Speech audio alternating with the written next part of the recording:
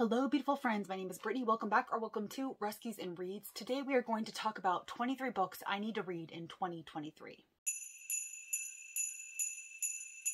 So by now you will have likely already seen the authors that I intend to try in 2023 in an effort to curate my TBR just a little bit. You will have also likely seen the series that I'm in the middle of, and so in an effort to further lower and curate my TBR, a lot of the books on this list are actually books that are going to complete or catch me up on some of those series that I'm in the middle of, which is not only going to lower the amount of books on my TBR, but it's also going to lower the amount of series that I'm in progress with, and it's going to make it a little bit less stressful to start new series in 2023. There are also definitely a handful of other non-series related books in this list as well, but regardless of the reason, these are all top priority books that I plan to read in 2023. So we're going to go ahead and jump right in. The very first book that I have is The Last Housewife by Ashley Winstead. I read In My Dreams I Hold a Knife by Ashley Winstead and loved it. It was definitely a top tier dark academia book in my opinion. And since The Last Housewife was released, it has received extremely high praise, especially from booktubers that I love and trust. I believe that this follows a cult and that it gets very dark and gruesome, that there are a lot of trigger warnings, and I really don't need to hear anything more about it. It is Ashley Winstead, it is dark and gruesome, and my twisted little soul just absolutely needs those types of books in my life. So this is absolutely a high priority book for me in 2023. I admit that I'm a little nervous because I did attempt to read a contemporary by Ashley Winstead and it didn't go so well. I DNF'd it. And I'm really hoping that I don't have the same issues with her thrillers as I did with this contemporary. I'm hoping that I can trust her as a thriller suspense author and don't have to worry myself with her contemporaries. So we're gonna see. This is a highly anticipated book for me. I really truly believe that I'm going to love it, and so I'm excited to get to it. Next, I have The King of Crows by Libba Bray. This is the fourth and final book in her Diviners series. I just need to go ahead and read it and get it out of the way. I did read the third book this year and it was great. It was one of my favorites in the series. I feel like the series has just gotten stronger and stronger with each and every book. If you're not familiar, the Diviners is set in the 1920s, primarily in New York, and it follows a group of teenagers who all have special abilities, and there is this kind of malevolent force. I still don't entirely understand who the King of Crow is and what his purpose is and why he is doing what he is doing or what his ultimate end goal is. But in the fourth and final book, I feel like you're going to get a lot of those answers and you're going to see the Diviners fight the King of Crows. And I'm excited to get to the conclusion of this book finally in 2023. I also really need to go ahead and read A Court of Silver Flames by Sarah J. Maas. So this is the fourth full book in her A Court of Thorns and Roses realm. I believe that this is considered a separate series because it does follow different main characters than her A Court of Thorns and Roses books did, but you really can't read that second series without having read ACOTAR because a lot of what happens in these books are going to hinge on what happened in that first trilogy. So I do consider it kind of like a continuation of that trilogy. As of right now, there is only one book out. I don't really know when the second book plans on being released, so I want to go ahead and read this and get caught up so that when the next book does come out, I am ready to read it and I don't fall further behind in the series.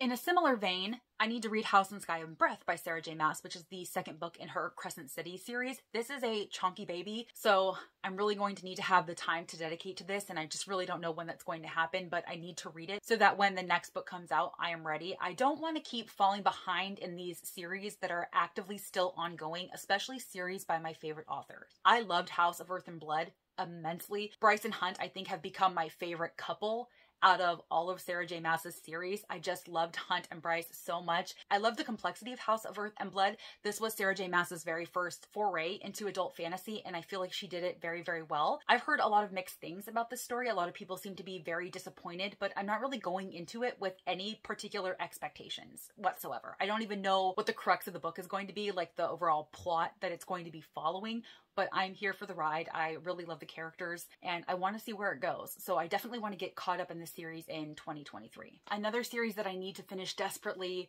is the Nevernight trilogy by Jay Kristoff. This is DarkDawn. This is the third and final book in the series following Mia Corvier, who is an assassin. I love Nevernight and Godsgrave fiercely. Jay Kristoff is an amazing writer. I absolutely love his humor and his snark. He is so dry and he's got this just dark sense of humor that speaks to my soul. And I don't know why I'm putting off reading this. I don't know if I'm nervous about it, like nervous about what is going to happen at the end of it, because I have a feeling it's going to tear my heart out, or I don't know if I'm just prolonging it so it doesn't end, but I need to go ahead and get it done. I need to say goodbye to the series and be able to open myself up to new series in the future. This is the Illumicrate edition. It's got this beautiful Mr. Kindly on here. Oh, it's so stunning, and I definitely just need to read this one. Next, for sure, I need to read Running Wild by K.A. Tucker. This is the third full book in her Wild series. It is going to follow a different main character than the main characters that we were following in the first 2 full books and the novella, but it is all set in the same world and it's considered part of the same series. If you're not familiar, The Simple Wild is probably one of my favorite romances of all time. It was a hate to love, grumpy sunshine romance that's set in Alaska, and it just did everything right, in my opinion. It was beautiful, it was touching, it was also hard hitting. It deals a lot with grief and loss and mistakes and growth. I just feel like it had a lot of so many wonderful messages in there, and I've absolutely loved everything else in the series. There was a second book that followed the progression of Jonah and Calla's relationship, which was fantastic and unique. I really don't feel like you get a lot of that in romance stories these days. You don't see what happens after the honeymoon phase is over. And then there was a sweet little novella set at Christmas time that was just pure cozy bliss. It was everything that I could have wanted in that novella. I was crying through it several times. I'm crying just thinking about it because it was so wonderful. I loved it so much. And I cannot even tell you how much I'm looking forward to reading Running Wild, even though it follows a different character. So this follows Marie, who is a local veterinarian, and she was actually pining for Jonah. She had a long-time crush on him. And so she's kind of like moving on, and this is her love story, and I'm super excited to see it. I just love this world immensely. I will read anything that K.A. Tucker decides to write in this world. In fact, I would really love if she took this and made it kind of like a True North series by Serena Bowen, where it's all set in the same world, but you're following different characters and you're following their love stories. I would love to see that so much. So as you can tell, I'm just gushing, I'm beaming, I just want to read this book. I'm also a little bit nervous to read it just because this could also be the very last book in this series, but reading these books is truly like returning home. This is one of the only series that I really feel that way about, so I need to go ahead and read this book in 2023. I also need to read Hero of Ages by Brandon Sanderson. This would complete the first era of the Mistborn trilogy. I know that there is a second era which is set many years in the future and follows a different set of characters. I have yet to decide whether I'm going to read that series. I don't think so. I don't think I am for a couple of reasons. First, I don't love this Mistborn trilogy like everybody else does. I'm not as impressed with it as everybody else is. Not because I don't think it is well written or complex, because it certainly is. Brandon Sanderson is obviously a very talented writer, and the stories that he weaves are intricate, but they are so intricate that they are tedious. These books were so long and drawn out, and there were just as many places in these books that I was bored as there were places that I was interested, and that doesn't make for a very positive reading experience for me. So I want to go ahead and like revisit books 1 and 2 via summaries and then get into the Hero of Ages, and then I will probably call it quits on Mistborn. That's especially true because I've heard that Mistborn Era 2 is very different. I believe it's set in like this Western theme, and it's completely different characters and a different vibe. Like, I think it's going to be a little bit more humorous, which I don't mind, but I feel like I don't need to read it. Especially if I don't love the Hero of Ages. I'm not going to force myself to read the second era of Mistborn. I will be giving Stormlight Archives a try by Brandon Sanderson. I will read the first book in that at some point and possibly continue on with him and the Cosmere in that way, but I'm not going to force myself to read the second era of Mistborn since I didn't love the first era of Mistborn. So I'm going to go ahead and read the Hero of Ages. I'm going to get it out of the way, call it good, and I will eventually start Stormlight Archives. And then I do want to read Skyward by Brandon Sanderson. That sounds like it's going to be a great science fiction, and I'm willing to give that a shot as well.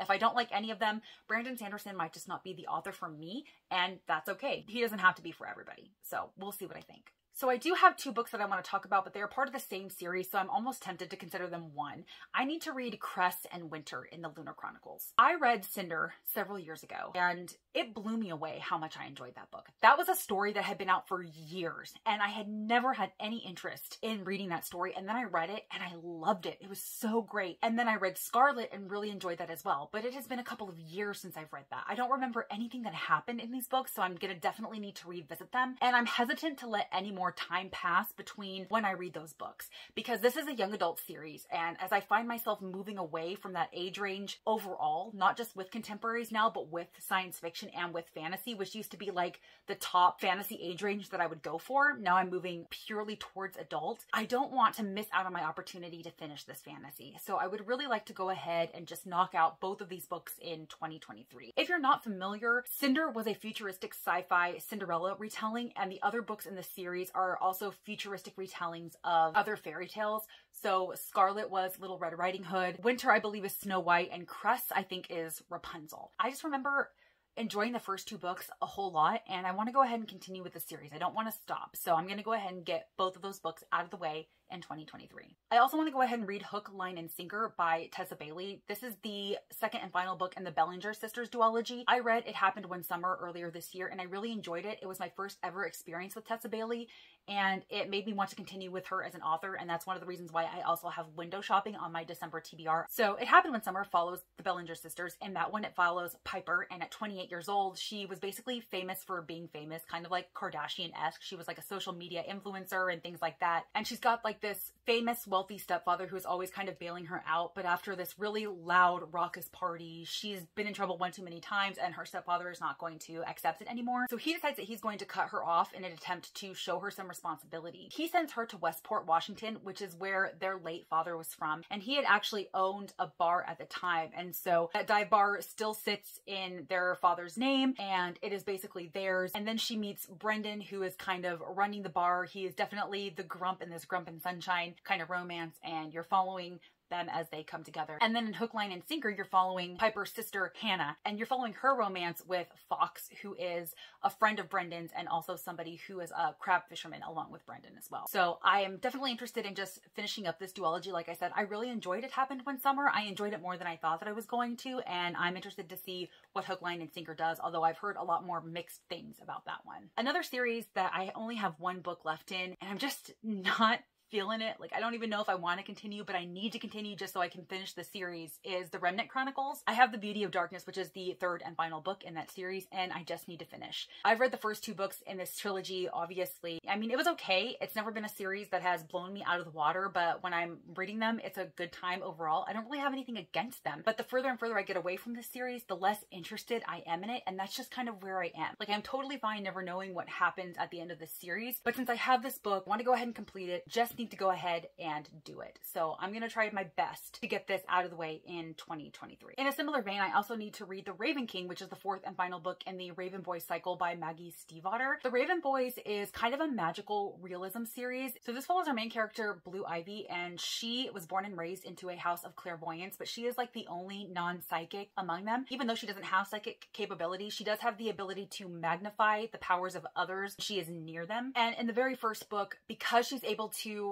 like magnify the powers of the people that she lives with, she's asked to accompany them on St. Mark's Eve every year to the Corpse Road, where the spirits of the soon-to-be dead will pass them. So these are not actually dead people yet, they are soon to be dead. And Blue can typically never see them, but on this one journey, she does see one of them. His name is Gansey, and Blue's mother says that the only way that this would have ever been possible is if Gansey is her true love. The catch here is that Blue has always also been told that if she ever kisses the true love of her life, he will die. And then of course you're following Gansey and his three friends, Ronan, Adam, and Noah. They are all members of this very prestigious private school. However, Gansey is not really concerned with his education. He is more concerned with this dead Welsh king named Glendower. Gansey believes that Glendower's tomb is located on a ley line. These are invisible lines connecting spiritual places, and they have like a ton of energy. And there's always been this myth that if you find Glendower and wake him, you will be granted one wish. And Gansey is determined to find Glendower and get that wish.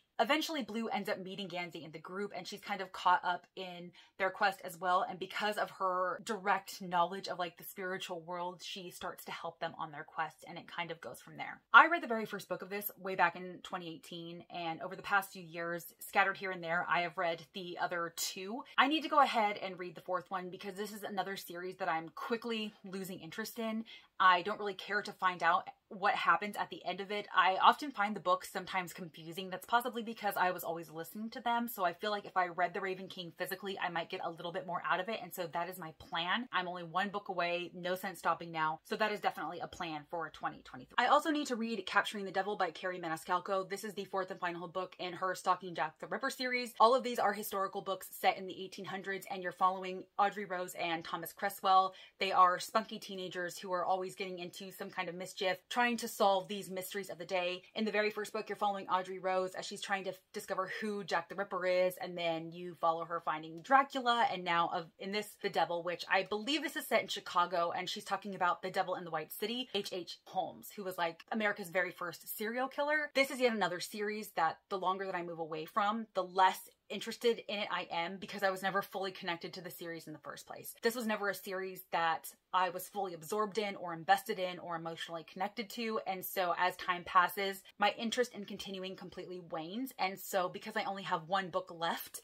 and I don't want it out there languishing on my TBR, I need to go ahead and just finish it. So that's why I picked it up during a book outlet sale. I have it, it's here. That means I 100% need to read it in 2023. I also want to read the third and final book in the Unsub series by Meg Gardiner. It's called The Dark Corners of the Night. What I really like about this series by Meg Gardiner is that her books are all based on a notorious serial killer. The first book was based on the Zodiac Killer. The second was based on Ted Bundy. And I honestly am not really sure if the third book is based on any serial killer. If it is, I'm not really familiar with who it is supposed to be based on. But I really enjoyed Unsub, book number 1. I didn't really love the second book nearly as much, but it was still interesting and engaging. And so I'm excited to go ahead and read book number 3 and finish out this trilogy. I don't believe that there are any more books scheduled in this series. I could be completely wrong, and if there are more, I will definitely read them in the future. But for now, reading this third book will complete or catch me up on this series, and I need to go ahead and get it done. Another book I need to get to in 2023 is Carrie Soto is Back by Taylor Jenkins Reid. Y'all know that Taylor Jenkins Reid is one of my favorite authors of all time, and I've been pretty good about reading her new releases as they have been released ever since reading The Seven Husbands of Evelyn Hugo, which blew my flippin' mind. Carrie Soto is going to be the last book that is set in this connected world. All of these books follow very different characters, but there's always some reference to the other books or some common characters that you see kind of woven in, and Carrie Soto is going to be the very last one that happens with. Carrie Soto is actually a famous tennis player.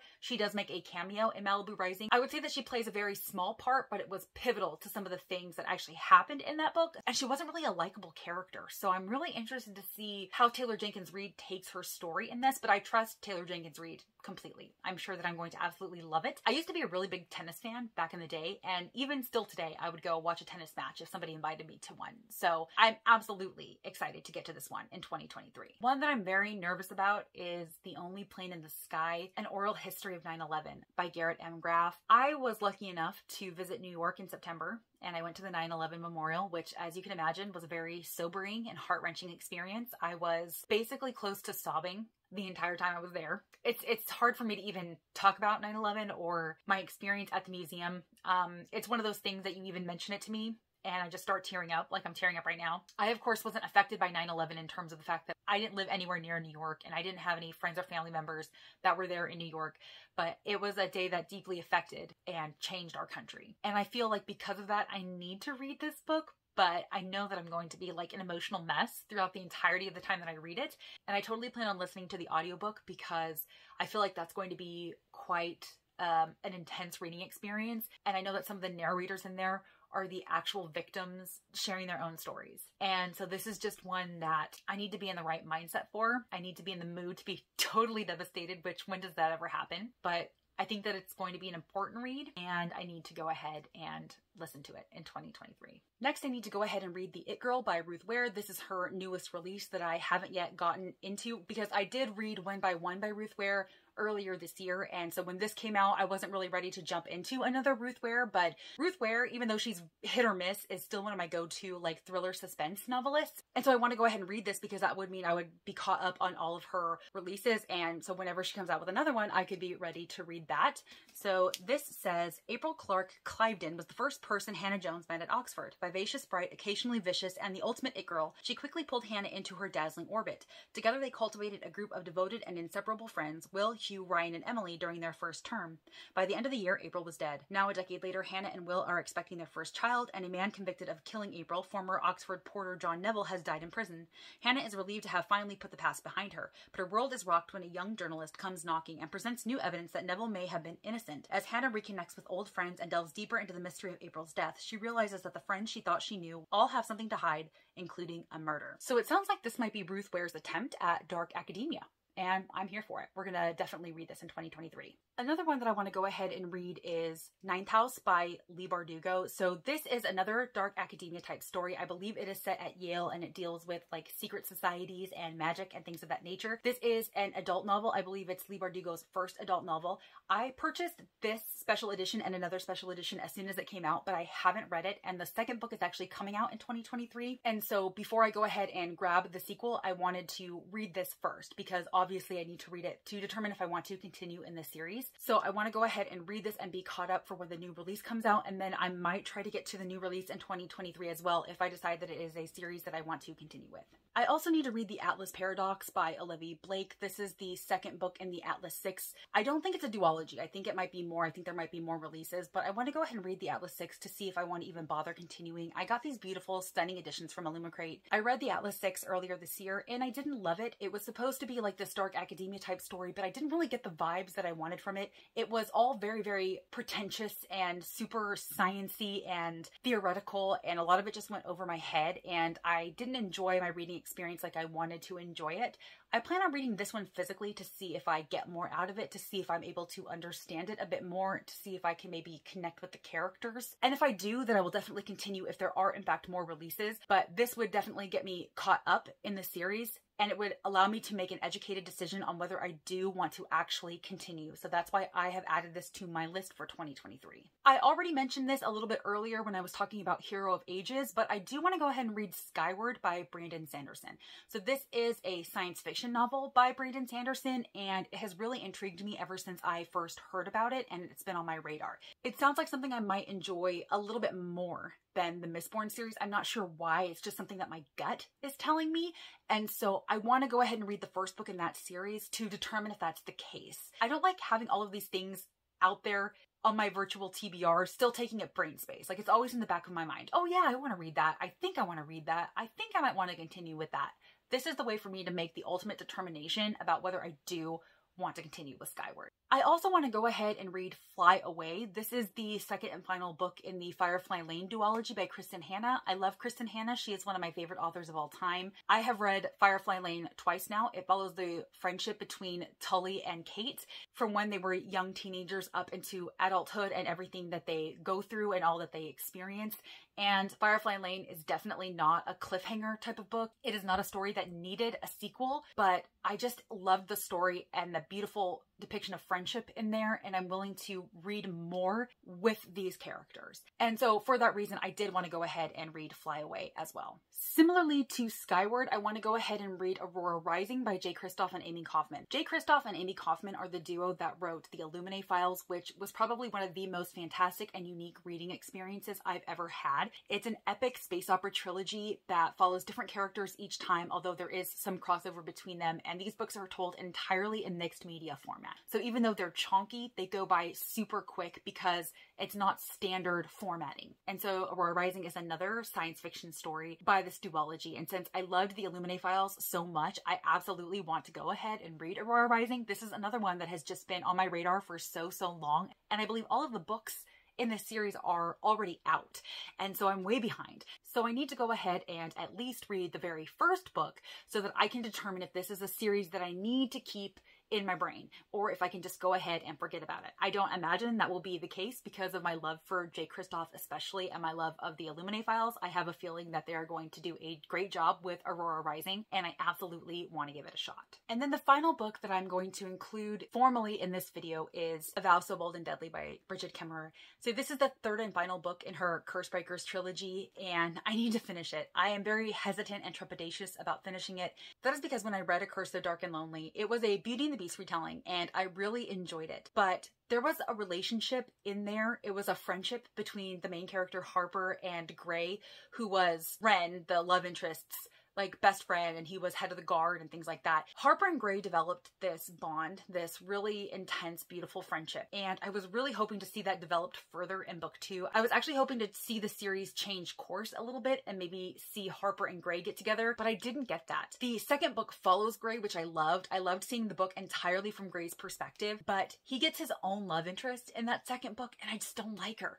I just don't like her. And I didn't like the direction that the book heads. So I know that in book 3, there's going to be a big conflict that arises between Gray and Ren, and I don't like that. Like, I don't want to not root for Harper, but I also don't want to not root for Gray. I want everything to turn out into this really happy ending, and I want to see Gray with Harper, and I just know that that's not going to happen. That is not in the cards, and that's the relationship that I want. That's the relationship that I'm invested in, even though there's never really been, I think, much of a hint that that was going to happen, although I think that there is definitely some chemistry and connection between those two characters, and I wanted to see that explored so much further in the first 2 books, and it just wasn't. And so I'm worried about going into this. I'm worried about seeing the fighting. I'm worried about seeing where the relationships are going to go, and I'm especially worried because I know that I'm not going to get what I want out of this, but I still really enjoy this series. I love Bridget Kemmerer no matter what she writes. I really, really enjoy it. I also enjoy the new fantasy series that she started that I need to go ahead and read as well, but I need to go ahead and read this. And there's also a spin-off series that has recently come out, and I have the first book for that as well, and so I need to go ahead and finish this so that I can start that spin-off series. All right, y'all, that is it. Those are the 23 books that I have definitely got to get to in 2023. Like I said, a lot of them are about lowering and curating my TBR, completing or catching up with series, starting books that have been on my mind for a long time that I just need to go ahead and start and determine whether or not I want to continue with those series or the author or things of that nature. So that's really what this is about. After I made my list for this video, I did come up with a couple of other books that I will probably add to it as well. But for now, these are officially the 23 books that I do plan for sure to get to in 2023. So please comment down below and let me know some of the books that you are prioritizing in the year of 2023. Do you have a list like mine, 23 in 2023? Or what are you doing to kind of prioritize the books that you absolutely want to get to? And as always, if you like this video or if you just like me, please be sure to give it a big thumbs up and subscribe if you haven't already, because I would sure love to see you in my next video. Bye, guys.